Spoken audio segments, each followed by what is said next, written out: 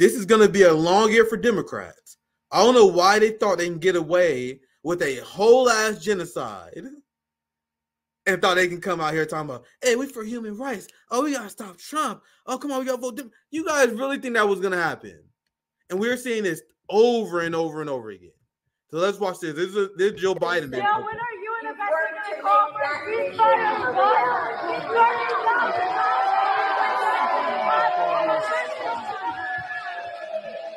Bruh, this is why I can't be the one doing this. You see that piece of shit behind her pulling her down back into her seat? I told you guys this is why I don't have the temperament, man. I don't have the temperament because I will start throwing hands, bro. Like this is the kind, bro. What are you do? What are you doing grabbing me? Like you guys don't want me at the face of the movement because I would lose my shit at a point like this. I don't know. Like you guys see how unhinged this genocidal psychosis that swept. This is not a Republican convention. This is not CPAC. This is not a Tea Party convention. This is not the Proud Boys. These are Joe Stein support. Not Joe Stein. Joe Biden. God damn. Sorry, Joe Stein. Joe Biden. This is Joe Biden supporters. The average unhinged Joe Biden supporter attacking anti-genocide protesters. Go ahead, Andrew. Yeah, that's not security. They're just bootlickers. Yeah. They're just regular fucking I don't know if I even want to call them regular. You're very right to call it like mass psychosis. I don't even know how to address it. I don't even know how to begin to try to fix this problem other than like if you know somebody who's glued to the news all day, bring them out of their fucking house. Like I wouldn't even like try to necessarily show them something else because you see these people waving goodbye to this lady as she's getting pulled out of this event for just doing the bare minimum right thing, which is speaking up.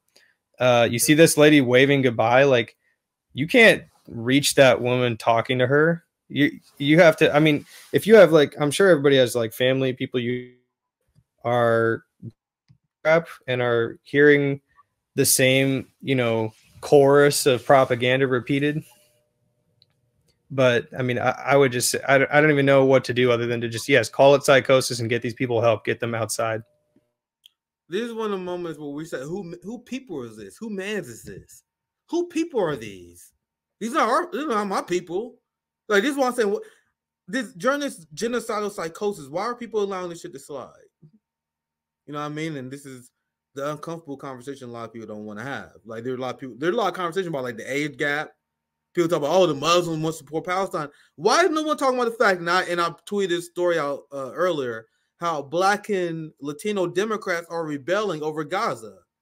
So and if you look at the amount of Americans who support ceasefire, you have a large amount of Black and brown Americans, while white America in a larger number than youth versus boomers support Zionism. You have these violent genocidal Karens who's willing to protect their ill-gotten generational wealth in their colonial project by any means necessary, even if it means killing children overseas and assaulting activists over here. This is insanity. Once again, this is why I'll start throwing hands here. There's another protest I saw at this guy was at Apple. He said the same thing. He was getting attacked. But before I show that one, here's Christian Gillibrand. Palestinian protesters, NYC, see the difference between older folk and the younger generation. Seems like the brainwashing is wearing off on the younger generations. So there's a certain percentage of these boomer motherfuckers, they pay to see Joe Biden in the first place, but they are so attached to defending established power that they are willing to attack people who call out politicians. Like, and I'm one of those people that if I catch you doing this in real life, lose my number. Like, there's no way I'll be okay with people that protect power at this to the point where they waving off a genocide protester. If I was there, if I wasn't even part of the protest, let's say I'm a normie and I see some person protesting, just let them talk. Let them talk, right? But I guess that's why I'm not a normie, because I feel that way. But this is Christian Gillibrand. Before we get to the main event, this is another one, because none of these Democrats are safe. None of them are safe. So let's show this video before I dive in. Gillibrand, how can you say that you represent New Yorkers when 70% of this country demands a ceasefire in Gaza? When 45% of New Yorkers demand a ceasefire? When 53% of New Yorkers do not want to send... You see how angry these white people are getting? I'm sorry, but keep it every single fucking time. It's a mob of these white people like, stop speaking out against genocide. Like, look at this motherfucker's tongue. Look at that guy's tongue. It's a very pause, very tactical pause there. He's gonna have foam come out of his mouth in a second. Look at this motherfucker. Bro, like, people will be so furious at me. Like, I'm like persona non grata on Twitter. Like, liberals, Bernie crats, social democrats, they all can't stand my ass, right? So whenever I see like these liberals seething in my comment section, this is exactly why I figured that they look like. You know what I mean? Like the shit lib that hate RBN, the shit lib that hate people that talk about against power. That's what it is. That's what you're seeing right here. So let's continue. You can write a book about the reaction you'll be seeing from these people. This country demands a ceasefire in Gaza. When 45% of New Yorkers demand a ceasefire. When 53%... Shut up! We're trying to protect democracy, so shut the fuck up! Stop speaking out against power. We're trying to protect democracy. That's why stop explaining how many people support a ceasefire. The exact opposite of that we're doing. We're trying to combat the authoritarian states. Don't you know? We're here to combat authoritarianism. So we're here to silence our constituents as they mention the fact that most people are against what we're doing. But it's the Chinese Communist Party that's authoritarian. Now, I bet you all these white people that are fucking furious with these protesters, those old white boomers you saw pulling at the protesters, yelling at Joe Biden, I bet you every single one of them think China is an authoritarian country. I bet every single one of them think Cuba is authoritarian as they silence protesters, as they create this fucking multi-tier society where you're not allowed to speak out against the ruling class. This is insanity to me. The idea that a public official, and this is how I think, it's completely contrary to how most people in the West think, because this is, you guys see how this is common. Like, it's common. Yeah, they interrupted the event. Fucking get him out of here, of course. To me, this shouldn't even be legal. Fuck you mean? You are a public official. I understand, and my argument is weaker if I talk about private events. You know what I mean? If I were to say that, like, Steve Jobs or someone can't like kick out someone, if I say like Elon Musk can't kick someone out of like his private SpaceX meeting, then yeah, my argument is a little weaker there, right?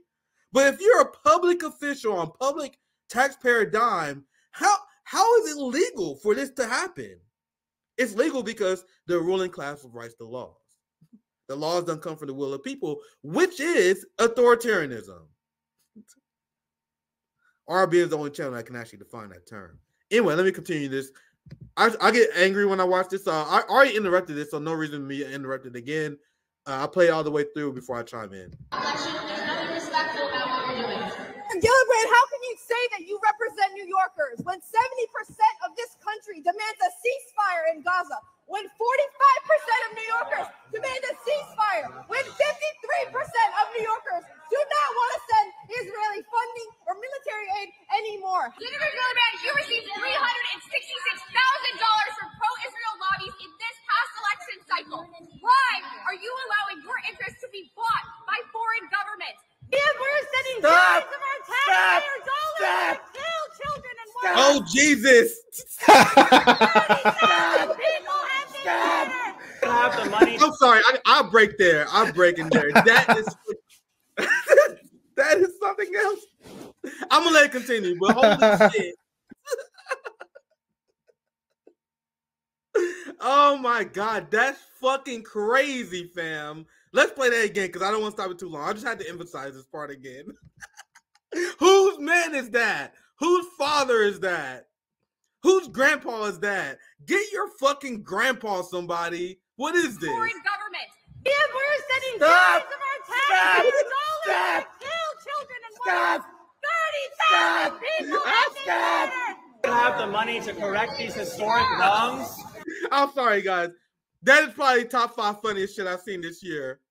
You watch it one more. Let's watch it one more time, and I'll let it continue. That's fucking hilarious. Stop! Stop! You making me? We're sending billions of our taxpayers dollars to kill children and women. 30,000 people have been murdered. Have the money to correct these historic wrongs. If you took the money that you had given to Israel, the $15 billion you gave to Israel of our taxpayer money. I'm glad on camera. I'm fucking crying right now, man. When Israel is the one that has been consistently declining a ceasefire, a 25-year-old Arab national believing his last words were free Palestine. And this is what you do to political family members are being murdered. Let her speak. Last week, 3 more of my family members have been murdered in Gaza. She's not answering us. She's not Oh my God, we talked about this strategy before.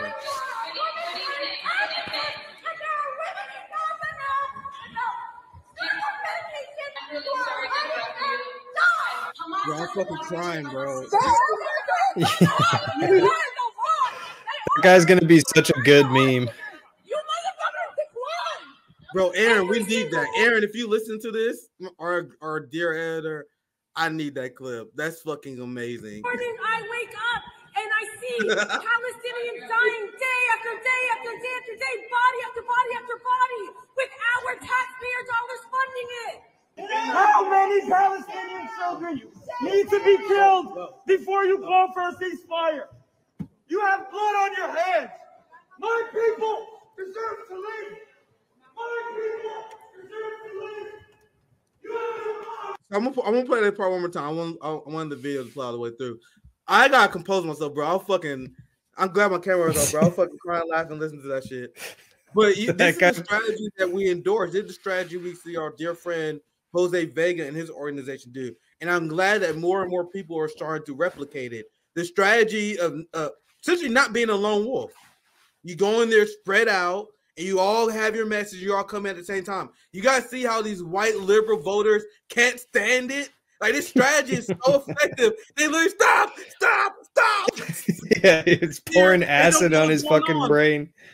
They're everywhere. They're everywhere. You see his wife too, or whoever the lady sitting next to him? She was like, no. Don't. Oh my God, bro. We're gonna be on the internet, honey. Cut it out. I don't want to be on TikTok. Look at her face. You know she go through this shit all the time. Come on, please don't start. Please don't give. Here you go again. Sorry, I had to watch this part again. Look at her face. Play it. This motherfucker has given her hell for God knows how many years. We're sending billions of our taxpayer dollars to kill children and women. 30,000 people have been murdered. have the money to correct these historic. Oh my God. I don't know where I was the first time. Blood pressure medication. But that shit is fucking funny, bro. You can't write that.